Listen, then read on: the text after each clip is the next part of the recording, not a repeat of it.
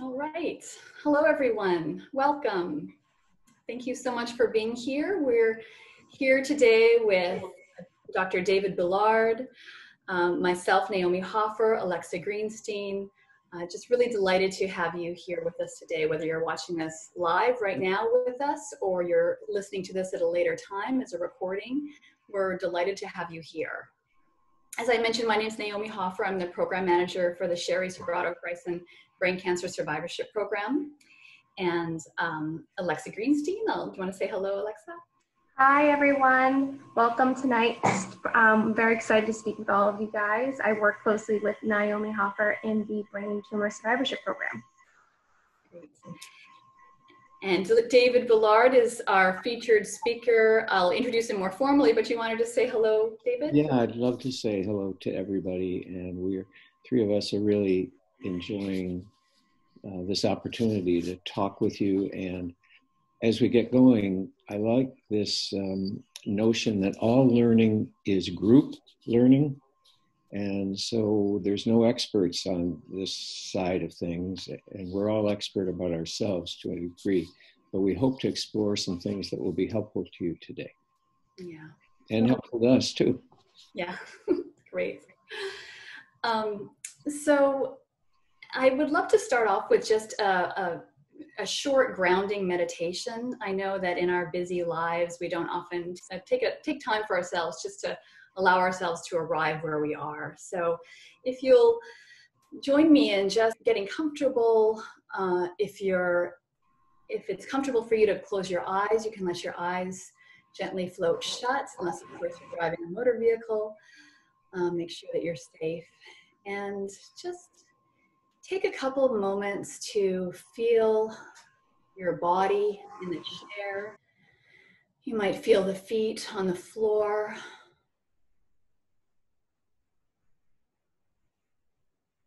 Allow yourself to feel supported in this moment, in this space and time.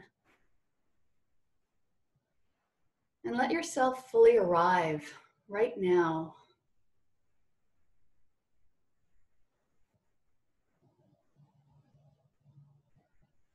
With a couple deep breaths in, you might feel the air coming in your body.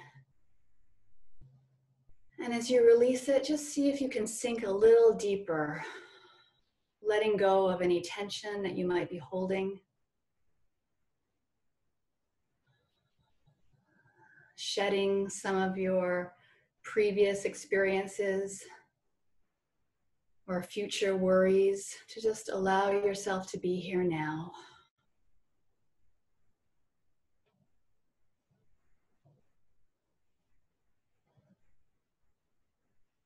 And just with the next few breaths, I invite you to ask yourself silently, what brings me here today?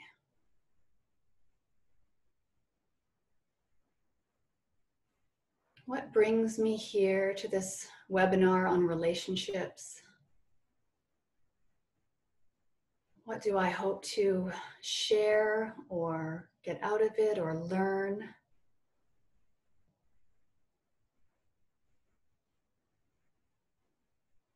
An image might come to you, either you might get a verbal response in your body or an image that comes, or you might get no answer at all, and that's okay. You can just sit with the question. What brings me here today?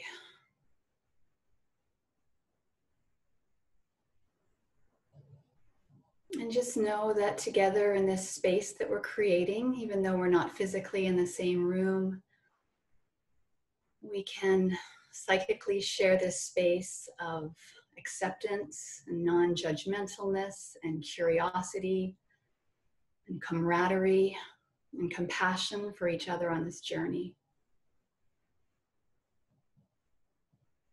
And so whenever you're ready, you can open your eyes. Thank you so much for doing that. I'd like to now more formally introduce our featured speaker here, Dr. David Bullard. David is a psychologist and licensed marriage and family counselor. He's been practicing individual psychotherapy and couples therapy in San Francisco now for over 30 years. I'm smiling because it's, hate to admit it, but over 40 years now. Oh, 40 years now. Okay, great. You gotta update your website bio.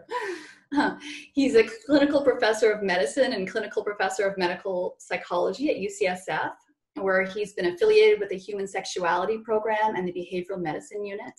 He's hosted international symposia on sexuality and medical conditions and taught courses to medical students, nurses, interns, residents, faculty, therapists, other healthcare providers, as well as our patients. He currently consults with the Symptom Management Service at the UCSF Helen Diller Family Comprehensive Cancer Center and is a member of the Professional Advisory Group of the Spiritual Care Services Clinical Pastoral Education Program at UCSF. David is a guest teacher at the San Francisco Zen Center, City Center, and Green Gulch. David's practice and teaching have been supported and deepened by exploring Bhutan. Did I pronounce that correctly? Bhutan with Dr. Robert Thurman. Up next to Nepal in the Himalayas. Oh, okay. And by advanced training in trauma therapy, somatic experiencing in Brazil with Dr. Peter Levine, and enjoying time in the west of Ireland with David White and others in celebration of poetry of the human soul. That sounds so lovely. So welcome. I'm so delighted that you're here with us today, David. And you'll all see that he's just such a lovely human being and kind of our resident expert at UCSF in helping couples and helping us learn about couples going through illness together. So thanks so much, David. I'm gonna go over here now and let's see, advance the slide here.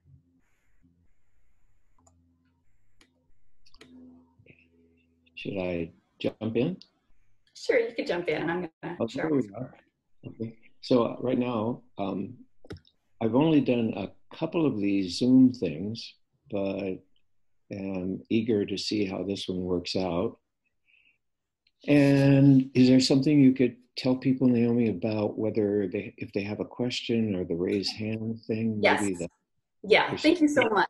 Yeah, we're really wanting this to be a dialogue as much as possible. So for those of you who are joining us live, we invite you to ask a question throughout. We'll be monitoring the Q&A, so you can ask a question anonymously via the Q&A function. You can type in your question, or you might see on your screen there's a raise your hand.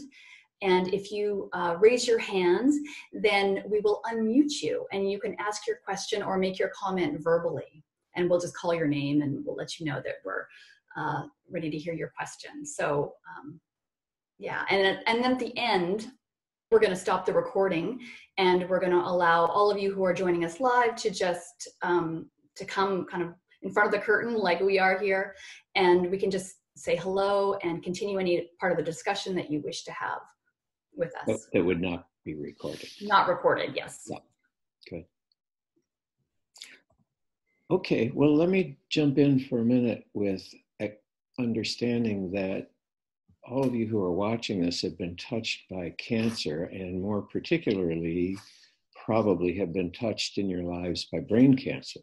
And it's a very special journey and experience. I have a dear friend who died 3 years ago in March of a glioblastoma that he battled for quite a while. And I know there's a lot of brain cancers that are treatable and people are able to continue. But I thought for me, I thought it would be interesting to share with you a couple of things that have given me a sense of awe lately that I like to think about, and I'll just put that out there before we begin. The first is just about 5 years ago, I think, they discovered through the Hubble telescopes and large array telescopes around the world that the universe was actually much bigger than they had previously thought. So do you have any figure in your mind of how many stars they estimate right now there are throughout all of the universe? I had to look it up just about an hour ago, just to be sure.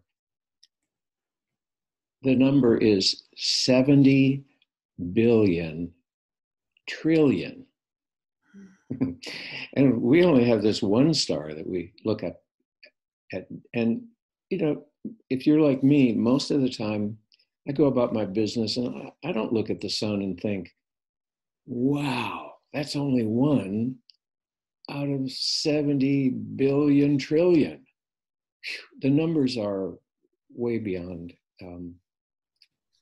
our ability, but it does stretch your brain a bit, doesn't it? The other thing that has been giving me awe lately is a friend of mine, dear friend, got me to a website called Wait Not Why. I'll give you that information later. And he makes a point about our ancestors. So think of this for a minute. Most of us, probably all of us, there may be a way this can be done without it, but each of us had a father. And each of our fathers had a father, right? And if you take it back, I want to use the actual figures. Your great-great-grandfather probably lived between 1825 and 1875. And then if you count the greats and you go back 20 greats, that might be in the 1300s. And if you go back to 11,000 BC, and I was recently in Egypt, which was great, you have a great 550. You know, think of all those stacked up fathers. And if you go back to the kind of the beginning of the modern Homo sapiens, it's great with 500 going back. And he takes it back all the way to 580 million years ago, because we all came from some single cell organisms. And if you count it that way, it's that great with all them stacked up, it's a great 435 million. So we've all descended from all these incredible chain of life forms giving their DNA. And if any of them had been different, we wouldn't be here. So anyway, that's just one thing I've been thinking about. Just a little bit of background. In 1976, we had a federal grant. And if any of you are older than me, I kind of doubt it these days. I'm 74. But I want to thank you for your tax dollars, because back then in 1976, we had a 6-year grant to train physically disabled people to be sex educators and counselors for others. And our first training group of 9 people, 7 of them used wheelchairs. They had spinal cord injuries or cerebral palsy, multiple sclerosis, rheumatoid arthritis, spina bifida. And it was really amazing because we, the trainers, learned a lot more from them, I think, than they learned from us, because each one as an individual had to learn to be able to think of themselves and appreciate that they were sexual beings, even when their body shape or their body's ability to do things was completely the opposite of what you'd see on the movie screens, because they just didn't have disabled people in romantic roles or sexual roles or that sort of thing. Mm-hmm. So after learning about that and what became known as sex therapy in the 1970s, which Masters and Johnson started, I worked with a lot of people in that realm. And that really got me interested in how couples talk with each other, because an awful lot of issues of intimacy are just simply how to talk with each other. And we'll get in a little bit later to the nonverbal communication. That's so important as well. So my career in being able to be in a room with people, including 2 people or 3 or 4, if it was a whole family who weren't getting along, has really educated me much more than theories or schooling. Just learning from the people I worked with has been a great value to me. And I hope that we're going to be able to share in the things that will be helpful to you in perhaps engaging in deeper conversations or more conversations to help get you through difficult times. Thank you so much. Yeah, I mean, you're kind of reminding me in all of this, kind of our part in this bigger picture, and that also we're all just human beings. There's something very basic, no matter the experiences we've gone through and the trauma, the difficulties, the changes. It's like you can kind of boil it down to some very simple, human factors. And I know every time you speak, I learn so much in my life and with all my relationships. So thank you so much. Shall I start the slide? Yeah, and let's acknowledge that in the beginning, let's talk in kind of general ways about how people might find ways of talking that are deeper, or even being able to talk to repair something that had happened between the two of them, whether it's just feeling distant from one another or actually recovering from a fight or an argument. I was thinking of writing a book a while back, and then I thought there are just too many books out there. I love the word infobesity, which means there's so much information and we have the internet. And so rather than write a book, I tried to distill what I'd been taught and I learned from people over the years into one page, about 7 bullet points. And so we'll go through that, and then very particular ones that relate to the experience of having brain cancer, or having a partner with brain cancer, a family member, or someone you're a caregiver for. So we'll try and keep all of that in mind. So if you'd like to start, that'd be great. Okay. I'm hearing a little bit of sound. I don't know if it's from your mic, David, but I can hear you. It just sounded like it was bumping against something. But okay. We'll start. I can hear you now. Okay. All right. So these were from an article that you've recently written and some ideas that you had. So the first was respect each other's feelings. And maybe I'll just read it out before you kind of comment on it. Focus the conversation on how your partner's actions or words make you feel, rather than on criticizing them or trying to change their behavior. Your relationship should be a safe place where each of you is able to express your feelings without judgment.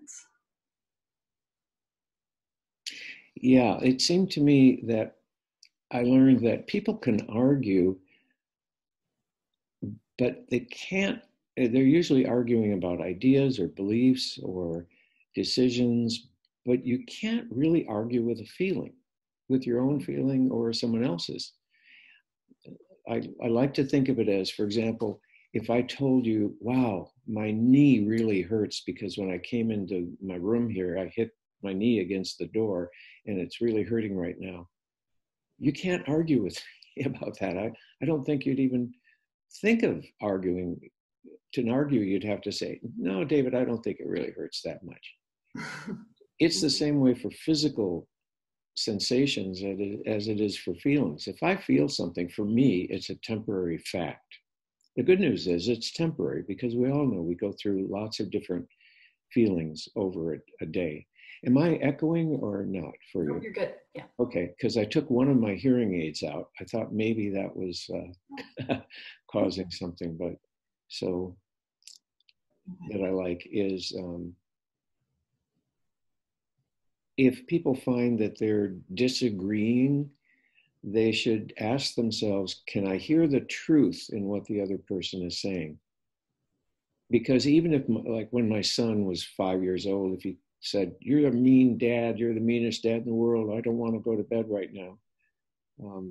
The truth in what he's saying is not really about me, is it? I think we'd all understand, whether we have kids or not, that wow, that little 5-year-old didn't want to go to bed and he's kind of angry and upset and name calling. And I understand that the truth is he's really feeling upset. He really wants to stay up. What I do about that is separate. I can be compassionate. I understand, Mike. I know it's no fun to go to bed when you think other people are staying up, but you know you're 5 years old and you're going to bed. So I can separate out the behavior or the idea from the feeling and be compassionate with the feeling without having to be compliant with it. Mm-hmm. Yeah, and I was thinking for people who have, who are going through brain cancer, it might be helpful here in terms of respecting their care partner's feelings and just kind of a certain awareness that even though it's not in their body, they're not experiencing the cancer, but they're still going through their own adjustments, their own changes and their own adjustments to that person's changes that might be, fairly impacted either cognitively or behavior or their energy or role changes as well. So it's an adjustment for the care partner as well. Yeah, and that brings up a good point. Thank you. That probably all of us have been in a situation where we sort of thought, oh, this person I'm really close to is really suffering or going through a hard time. I shouldn't talk about my feelings. Mm-hmm. But you can take turns. And a lot of times, I think, whether it's a caregiver or a family member, they have a right to their feelings too. And finding a way, a safe place that you can discuss these things with each other, I think it helps everybody feel more authentic and real, and they know they're on the same page. Mm-hmm. Not all the time, but at least some of the time. Yeah, great. Okay, shall we move on to, all right. The next point, get to the root of your relationship to stress. Irritation, annoyance, or frustration towards your partner may actually be symptoms of deeper, more painful emotions. When you identify and acknowledge the pain, sadness, or fear beneath the surface, you will be better able to resolve the relationship distress that results from it.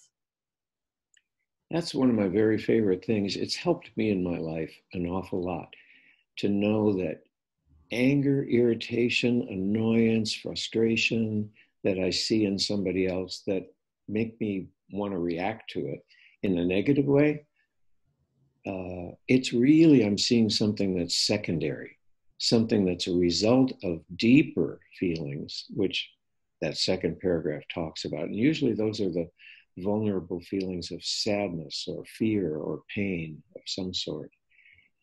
And the anger makes us pull back if we only see it as anger. But if we can see deeper into it and see the vulnerable, the fear underneath it, that pulls us closer. That makes us want to understand better.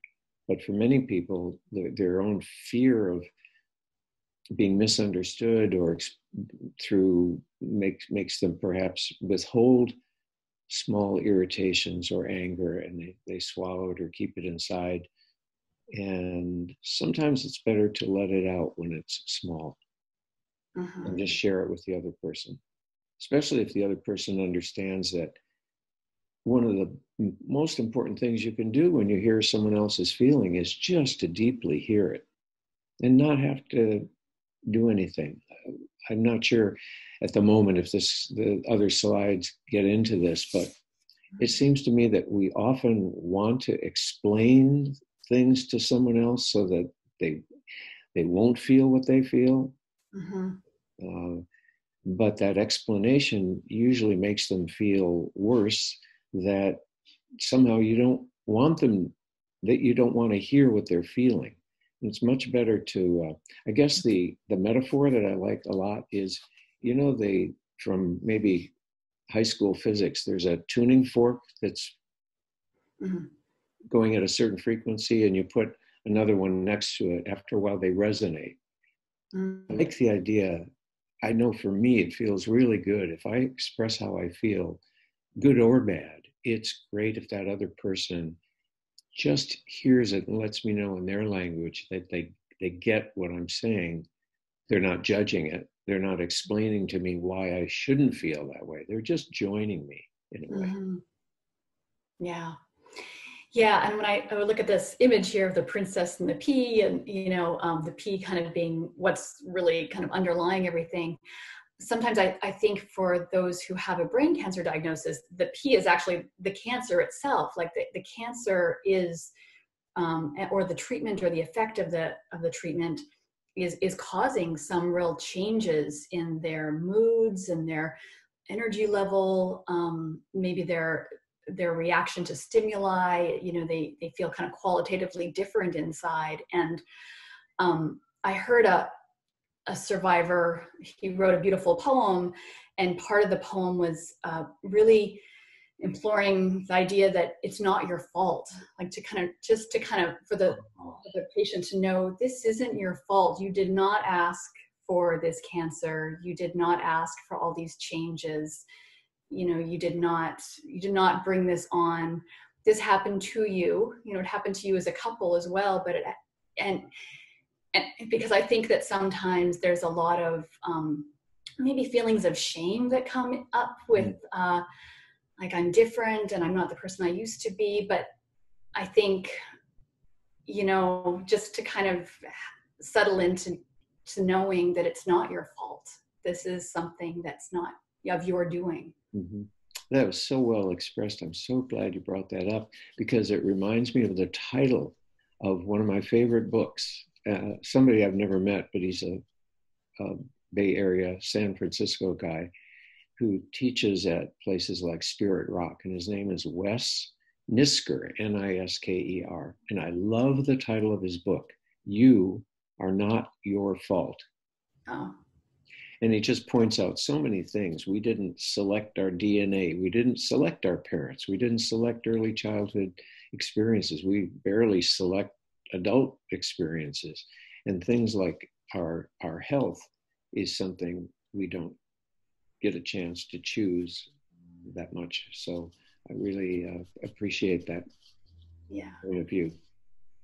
I just wanted to pause for a moment to see if anybody had any questions or comment. Or comments. And we'll just keep an eye on that if you do want to speak. Anytime, yeah. But we'll move on. Okay. The next point, take your partner's feelings seriously, but not personally. When your partner is upset or frustrated, try not to react defensively. Instead, hear them out, acknowledge their feelings, and ask how you can help. It's beautiful. There's a wonderful Vietnamese Zen Buddhist teacher named Thich Nhat Hanh who just has done wonderful things. He's quite elderly now, and he's recovering, where he had a very terrible stroke. Was treated here in San Francisco for a while. But he was interviewed with Oprah, and I had never really watched Oprah much, but she did a magnificent interview with him. He's pretty much the guy who brought the word mindfulness to Western culture, and that was taken up by Jon Kabat-Zinn. In this little interchange that you can find on YouTube, it's called the 4 Mantras. And if you put Oprah, O-P-R-A-H, and you don't have to spell his whole name, T-H-I-C-H would probably be enough, and the 4 Mantras. At the last mantra is the one that really was so wonderful to hear, because the first one is about saying to someone you care about, whether it's a spouse or a friend or a cat, anybody, how much you are there for them. And that's the greatest gift we can give anyone, is being present with them. And the second one is letting them know that you see that they are present for you, and what a gift that is. And the third is when you say you understand that your partner or this other person is upset with you, and you really see that and you're with them. The one that kind of knocked my socks off is when he said the fourth one, which is, I am upset with you. Please help me. We often think of, or I do at least, of arguments and I'm upset with you, and it's sort of a pushing you away. And to instead say, please help me, was just a wonderful thing. I couldn't repeat it nearly as well as he did. So I recommend you look at that. Not that we in the West can talk to each other that way, but it gave a really lovely example of not being defensive. And I know when I've told couples this, try to hear the other person's feelings and don't take it personally, take it seriously. They look at me and they say, how can I not take his or her feelings personally? Well, the answer is because you heard some words that came out of that person's mouth, that came out of their brain, right? And it's their feelings. That's what you're trying to hear. And it's back to that idea of your job is to hear the truth in what they're saying. And if they're really upset with you, if my partner calls me lazy for not doing something, the truth is she's upset about something. And the more I can look at it that way, I think really helps for all of us to feel heard and understood. Yeah, that's great. And I love the picture of the birds. It looks like one is really deeply listening and the other is squawking a little bit, maybe. But this is a great point, I think. It is so hard, I think, sometimes to not get to jump into that struggle when you feel like that you're the reason that someone's upset and you're needing to defend yourself against being that reason. Mm-hmm. And I know sometimes with, I've seen couples when someone is dealing with memory issues, as a lot of our patients do, they have memory issues and there's this kind of need to kind of prove themselves that, to prove that their memory was correct, they're right, and they or a lot of people get tired of being reminded that they didn't remember something exactly. Yeah, that's hard. Yes, right. Yeah, but this is such a great point. Okay, I'll move on to the next point. Here we go. All right. Oh, and this kind of relates to what we were just talking about. Mm-hmm. Choose being kind over being right. When conflict occurs, accept your part of the responsibility rather than engaging in fault finding. I like to, about 15 years ago, I was on this trip with a Tibetan Buddhist scholar, Robert Thurman, who was at Columbia University. And he used some language that I hadn't heard, but it really fit what my experience had been over the years of working with couples. And his idea was that there's no absolute self. There's not a David. There's only the David that people who encounter me get to see. So those of you, Naomi, you know me more than Alexa, and Alexa, you know me more than the people who are watching this program. But even in my own life, my son knows me differently than my daughter knows me. We're different with different people, and we're different from moment to moment. So some of what you see in your partner, imagine coming home and seeing a family member or a friend, and you immediately launch into a criticism of something they did.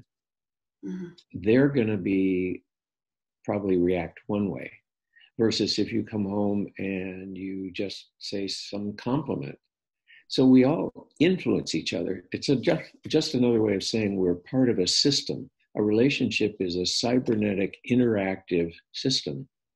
And what we put into the system sometimes influences greatly what we get back from the system. Mm-hmm. And it's good to recognize that we're both part of the system. It's my fault. If we're having trouble communicating or having an upset between us, it's my fault 50%. And it's the other person's fault 50%, which means 50 and 50, they cancel out, and blame becomes pretty much of an illusion and something that you just doesn't often help. This issue of being that if you're struggling with who's right and who's wrong, which most arguments tend to be about, you're missing the point, because there's not one single thing between the two of you that's right. There are two things that I think are most important that we share with each other, and that's your feelings. Yeah. And you have every right to feel in the moment what you feel, even if it's based on wrong information. And the other person has a right to feel what they feel. We just Mm-hmm. do. We don't all. I don't think we always choose our feelings. They come about based on circumstance. Yeah. Do you have any thoughts about how, if someone finds that they're feeling that they're getting blamed, from their partner, you didn't remember to do this, or you're being too talkative, you're not, or you're behaving in a way that's erratic, or, so the person's feeling blamed. Is there something that person could do in that moment to kind of shift it so it's... I think there are two things. And again, I like to think of it as a system. Yeah. So for each of us in a relationship, it's important to have what the Buddhists call right speech. Mm-hmm. So rather than you're lazy, you're being this, you're not helping me, that's a blaming accusation. Mm-hmm. It's better if you can probably identify and then share what you feel. I feel left out. I feel scared. I don't feel important. It made me feel bad that you did that. Mm-hmm. So that's speaking the right way. But of course, none of us can always speak the right way. But mm-hmm. the other half of it is right listening. Mm-hmm. So even if the person is accusing you of something in that moment, or letting off steam by saying something that sounds accusatory or critical or blaming, mm-hmm. your job is also to listen underneath it, like that previous slide said, to try, wow, I know you're really upset with me right at the moment. I think I see what's underneath your frustration. It's so hard for you sometimes, mm-hmm. whether you're the caregiver or it's me who's going through the treatment. Mm-hmm. It's just hard for both of us. Yeah. And neither of us has a real monopoly on that. We all have hurt feelings and left out feelings and feelings that are challenging. The good news about feelings, my experience, is if we can share them and get them heard, where they're not being argued with or not being judged or told I shouldn't feel that way, I should feel something else. If I just get heard, mm-hmm. I get to relax a little bit. Yeah. And somebody knows. Yeah. Yeah, that's interesting. I just was on a call earlier with my coaching group. I'm doing a kind of a coaching training right now. Mm-hmm. And one of the things that we just talked about was this powerful listening. And before asking a question or making some other kind of statement, you try to get to the yes. So it's like really, so that person really understands that you get them. So I'm hearing you're feeling really frustrated, or I'm hearing that you're feeling so overwhelmed with all the things that we need to do, or, and then you hear a yes, yes. And then you can kind of go, let's, That's a beautiful way to put it. Yeah. Yeah. And it's like you're saying when you're listening, you're listening for the humanity under the words, almost like you're listening for what it's like to be that other person. What it's like to be that other person. Yeah. I have a pet peeve when people say to each other or to another, yeah, I understand. Mm-hmm. You can say, if you asked me, Alexa, or if you asked me, David, do you know Russian? I can say, oh yes, I understand Russian. It doesn't mean I understand Russian at all. So trying to use as you put it, use your own words to try to do a portrait of what you think the other person is feeling, what they told you, but maybe also what you intuit, what they're feeling in your own words. And then if you get that yes, that then it's probably, they're going to be much more, I know if I feel heard, I'm much more open. It's automatic. I want to hear how the other person feels. Yeah. A guy, Stephen Covey, who wrote a book called 7 Habits of Highly Effective People many years ago. It was a business-oriented book, but it was really good. And he said, it usually goes like this: please understand me. The other person says, no, understand me. And the first one says, you're not hearing me. The second one says, well, you don't want to hear me. Well, you never did want to hear me. Well, and then it goes off track. So the first thing you try to do is first seek to understand the other. And if that person feels understood, they're going to be much more open to hearing your side of it. And there are always two sides of it. Yeah. Yeah. Yeah. And again, I think I just want to reiterate again, like this whole idea that both of you are going through with brain cancer, both of you are going through a big change, and both of you are going through a big adjustment, and to bring in kind of compassion for each other in that, because that's probably somewhere where you can both really connect with, like, this is a big deal, you know? Yeah. So, okay, I'll move on to the next slide. Find simple ways to reconnect. In a relationship, it's important to feel safe, cared for, and deeply understood. During difficult or uncertain times, find simple ways to reconnect with your partner: a gentle touch on the shoulder, a caring smile, a hug, or comforting words. There's amazing, sad, I guess, research about how little time people, whether they're, roommates or spouses or partners or family members, how little time they really spend looking at each other and just talking about how they're feeling. Because it's so easy to get into, if I come home and my partner Linda says, how was your day? And I tell her a bunch of stories about things that, not about clients, but just about what my day was like. She's not even involved. She's just an audience member. I could be talking to the wall. Or if I get home and she says, how are you? I say, fine, how are you? And she says, oh, fine. We haven't really communicated. It's great to take a little time. I've also run across some really important work that's been done about couples, the nonverbal, the importance of touch, as this one was just even a touch on the shoulder, a look. And when it comes to hugs, this is my favorite one. There's supposedly, I don't know the actual research, but I'll pretend like I do, is that when you hug someone, in the beginning of a hug, there's a kind of muscle tension, you're doing that.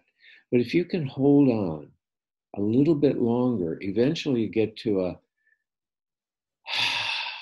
almost like a yawn when it really completes itself. If you can just hold on that long, the nervous system for both people gets quieter and calms down. It's a good thing to do. Longer hugs. I love that. It's something simple, nonverbal. You can do it if you're tired or anytime. And as I was thinking about this point too, I was also thinking, again, sometimes for people who have gone through such a big change and this kind of loss and mourning of kind of the relationship that was, that maybe in reconnecting, it might be helpful to do something new together rather than trying to do something that, was something they used to do before brain cancer came into their lives, that maybe kind of a recreating of their relationship by, maybe taking up kayaking together, going to a new restaurant together, trying a new kind of food together, something new in this kind of reformed connection. Yeah, it's a good point, because we know that novelty in our brains is something that evolution has made us really want to tune into new things and novelty. And putting that together, I'd also add getting out in nature. I picked up a book a couple months ago, a Japanese book, and the title of it was Forest Bathing. Oh, yeah. And they have a concept that just walking through beautiful places, and there's some research on it too, that it makes endorphins. It's such a powerful thing for human beings to be in nature. So going to Golden Gate Park, going to a place that I know I've lived here for a long time, and we go to some of those kinds of places, and it's pretty hard to not enjoy on a beautiful day walking through seeing the trees and the green and the blue sky and maybe the clouds. It does something very deep for human beings. Yeah, wonderful. I'm Should we trying to pause? figure out which slide I want to share. I always like to share my favorite story about the Dalai Lama. So I'm trying to figure out where I can put it You in. have Share the story. 3 more slides. So, We'll see what's next. okay. Should we take a moment to pause again to see if anybody has any questions or want to raise their hand? Sure.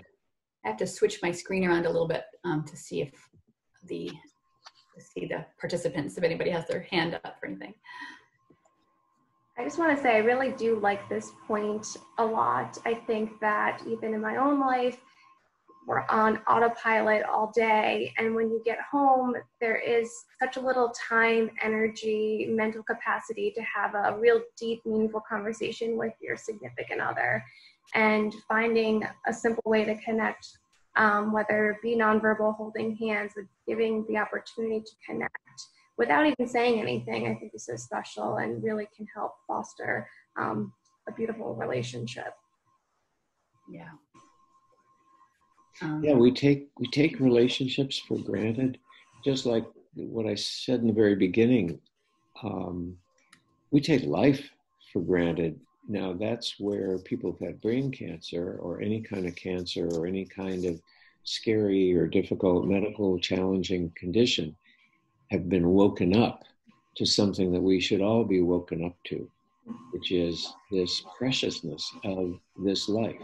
I have a dear friend who made a videotape about 8.5 minutes, and Naomi, I'll send it to you, and if people watching this would like to see it, they can contact you and get it, because it's on the internet and it's out there. And about 2 weeks after she put it out there, it had 11,000 hits. And she's a lovely person. And what she did in her video was to say, I've got some bad news and I have some good news. The bad news is that and she says it obviously much more eloquently, but I'll give you the gist of it.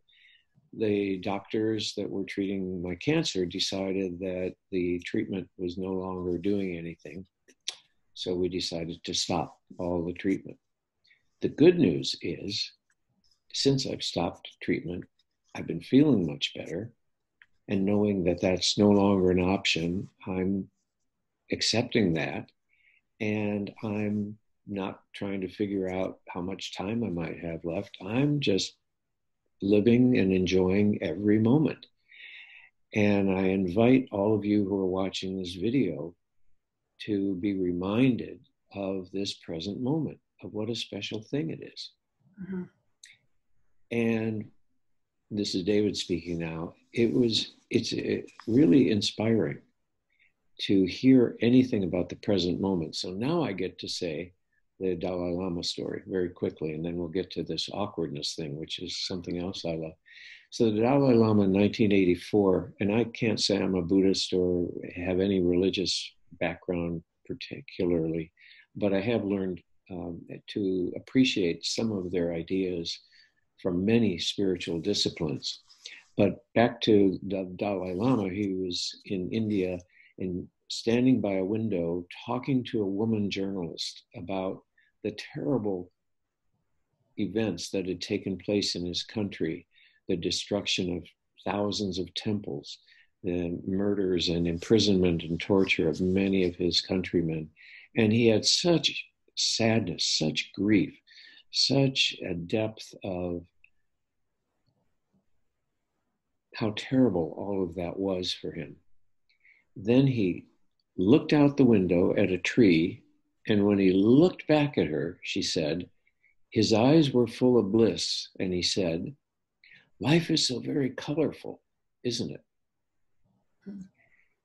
And what I like about that story is it reminds all of us that we can get into the depths of sadness or fear or discouragement or just feel terrible. And sometimes it's a story in our head that's making us feel that way. Mm-hmm. Something we'd heard on the news or political stuff or worries about our own health. But then we get back into what's happening right at this present moment. I'm sitting here and I'm with this person, or I'm in this place and I have a roof over my head and I'm warm and appreciating the present moment it's become almost trite because they even use mindfulness in commercials, things like that. But it's really a wonderful thing, a wonderful refuge to get back to the present moment. Mm-hmm. Yeah, thank you. That's a beautiful story and a good reminder. Okay, I'll move on to the next slide here. Awkwardness. Embrace the awkwardness. Especially for couples. Let's see. Yeah. This is getting into more about touch and maybe even sexuality. Yeah, reestablishing intimate touch may feel a little awkward at first after the interruption of cancer and its treatment. This awkwardness is perfectly normal. Instead of looking at it as a problem, embrace it. Remember to laugh, be patient with each other, and keep practicing intimacy. Eventually, the awkwardness will subside. So I like to think of how useful it is to expand your idea of what sexuality is or what intimacy is. And that goes back to when I mentioned early on the great gift I had of being able to learn from people who are physically disabled, how they became able to embrace the idea that they were still sexual beings, even if he had a spinal cord injury and was quadriplegic and couldn't feel anything from the chest down, that he or she would still be a sexual being, that you don't have to prove it by doing anything with anybody. It's more how we feel about ourselves and part of being an alive human being. Mm-hmm. And so when we talk about intimacy and sexuality, it may be more intimate and even sexual in a way to sit in front of a fireplace and just hold hands and just feel the skin contact of this other person that's important to you. Mm-hmm. And for couples or individuals who've had their sex life interrupted, there's a great quote we're going to use at the end of this that, to me, sums up the human dilemma when it comes to sexuality. But often if there's been quite a break, I've seen so many couples who hadn't been able to regain sexual intimacy, not because of cancer, but just because that's how life goes for many people, how important it is to break the ice just by small steps of reaching out and touching in a different way. That embracing the awkwardness means don't buy into the Hollywood movie model in our heads of things have to be just terrific. Because if there's anything you hadn't done for quite a while, you wouldn't expect to have it go great necessarily the first time. So that's where that idea comes from. Yeah. Yeah, and when I read this too, the title, Embrace the Awkwardness, I also think that it, not just around sexuality and intimate touch, but kind of the whole gamut of one's life after even communication. Yeah, communicating. That is hard. And that's a great way to start off sometimes. Like, I've got something I want to talk about. And I'm really anxious. I'm afraid that you're going to be hurt by it, or I'm afraid that you're not going to understand, or I'm afraid it's going to make you react in some way. It's awkward for me to do this, but I want to talk about something that we haven't talked about before. Mm-hmm. And again, I love the pictures that you chose to illustrate this. This looks like a stork or something with I'm sure an awkward place, I guess. Yeah. Okay, and the next slide is kind of, I think you alluded to it already, that prioritize intimacy. Maybe this is different. And again, intimacy, and I'll let you read that one too. Oh yeah, most married couples do not make as much time for sexual intimacy as they would like, and cancer can make it even more difficult to find the time. Set aside some time each day to share your feelings with your partner instead of the usual rundown of your to-do list. Even just 15 minutes of intimate conversation can make a difference. Yeah, and again, it's the quality of the conversation, because we've all done this where, how are you? I'm fine. How are you? I'm okay. No information. We haven't really shared anything. Yeah. We've had people who might say that at the beginning of a meeting that we're having. They might say, I'm okay. And I'll say, well, can you go a little deeper than that? And I think not, I have to say, I think sometimes my experience, which is limited, sometimes men might have a little more difficulty labeling and identifying and talking about their feelings, especially if you ask them, what do you feel? Because often we feel many different feelings at the same time. So a better question is, can you tell me the different ways that you feel? And sometimes they're complete opposites, and that's okay too. Mm-hmm. We've done that, like, well, I'd like to go to the movies, but part of me wants to just stay home. I'm really tired. But if you want to, I'd be happy to. Something like that. Yeah, right. That's great. And I like how you talk about intimacy here is really about sharing feelings too. It's not necessarily just about making time for, physical intimacy. It's just I've got it. This might be a good place to give a very quick. I know a couples therapist up in Seattle who does workshops, and when you leave his workshop, you have a loose leaf binder with about 300 exercises, homework exercises that therapists are supposed to give to people to do. Not all of them, but to do some of them. I've never found that useful. But I do have one homework exercise about communication that I like to suggest that people try. That is so simple, but I don't think I've had anybody say, oh yeah, we do that regularly. And it's, I can tell you in about 2 minutes, I hope. It's called the disappointment appreciation exercise. So you set aside, it'll only take 5 minutes. And it's a way to just break the ice and get things started. So you and I would ask you to tell me 3 things that disappointed you over the last day or two. And they can be petty and minor and little, but they have to be behavioral and specific. You can't say, well, David, I didn't like your attitude at the meeting this morning, because I might have had 12 attitudes at the meeting. I couldn't tell what you meant. But if you said, when you walked out of the room, you shut the door before I could even get out. It's a moment in time when you were a little bit disappointed with me. In the old days, we used to call it the resentment appreciation exercise, but I think it's more accurate to call it the disappointment one. And you're going to tell me 3 things that you didn't like that occurred between us. And I just say thank you for each one after you say it. And then you say 3 things that you appreciated. Let's say we were office mates or something, and hey, I appreciated that you took that wastebasket out yesterday. And I would again say thank you.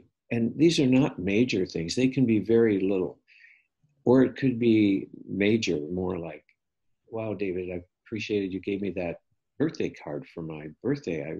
I didn't even know you knew it was my birthday, but thank you. And then you switch. Okay, the fun part for me to explain about this, when you go, now it's me giving you feedback that we're office mates, right? And I have 3 things I didn't like, but I'm not allowed to have one of the disappointments that's anything like the one you did. So I can't say, well, yesterday after that meeting, you left before I did. You shut the door before I could get to it. Because that would be like being defensive or tit for tat sort of thing. But here's the best thing is the most fun thing to explain. Alexa, if you told me, our office refrigerator, I put a piece of cheesecake in there with a toothpick and a sign on it saying, this was sent to me by my friend in New York from my favorite deli. I'm going to have it for my birthday tonight. Please leave it alone. Don't anybody eat it. And I came into work this morning, I opened up, and there were just crumbs, and you ate it, and you were blaming me. In this exercise, you know what I have to say? If I didn't eat it, I have to say thank you. I just have to accept that I'm hearing your feelings. In real life terms, what would happen would be, you'd say, I'm really upset with you. I can't believe that you ate that piece of cheesecake was mine. And I'd say, what? You're wrong. I didn't eat it. Why are you blaming me for things? I've never had an office mate tell me that before. That's crazy. I would never do such a thing. So, but in this exercise, I would have to say thank you, because it's a way to validate and let you know, I understand you're upset. You think you're upset because I ate the cheesecake, which I know I didn't do. But the important thing is not cheesecake or who to blame or who did what. The important thing is the fact that you were hurt that someone, at the idea that someone would do such a thing. So that's my favorite little exercise. I don't know what any particular person would get from it, but it can be a fun way to really connect at a deeper level when you're expressing a particular moment in time that you're either happy, or in this case, it's good to do the disappointments first. Mm-hmm. I like how structured it is. Like, it's just very clear and straightforward. Yeah. Yeah. Yeah. So thank you for that. That's great. Okay, I'll go to the next slide. And I think you touched on this. Remember that you are a sexual being, regardless of whether you're sexually active. Sexuality is part of who you are as a human being. And you had talked about that already, I think. Mm-hmm. Yeah, your sexuality is not defined by what you do, how often you do it, or with whom. And most people, when it comes to sexuality, most people have had really ups and downs. Whether you've been sexually active with other people or not, and whether if you're single with brain cancer, with any kind of medical condition, that's tough. But it's also tough being single for people who don't have medical conditions. And then it's tough for people who have partners and don't have medical conditions or do. It's just life has its suffering moments. I wonder if it'd be useful to do that final quote now. And then this is what I used to teach a class to medical students, second-year medical students. And this is the favorite quote that I think summed up how we felt. I think I'll just read it out loud. Sex is a problem for everyone. Indeed, for a couple of weeks or a couple of months, or maybe even for a couple of years, if we are lucky, we may feel that we've solved the problem of sex. But then, of course, we change, or our partners change, or the whole ballgame changes. And once again, we're left trying to scramble over that obstacle with this built-in feeling that we can get over it, when actually we never can. However, in the process of trying to get over it, we learn a great deal about vulnerability and intimacy and love.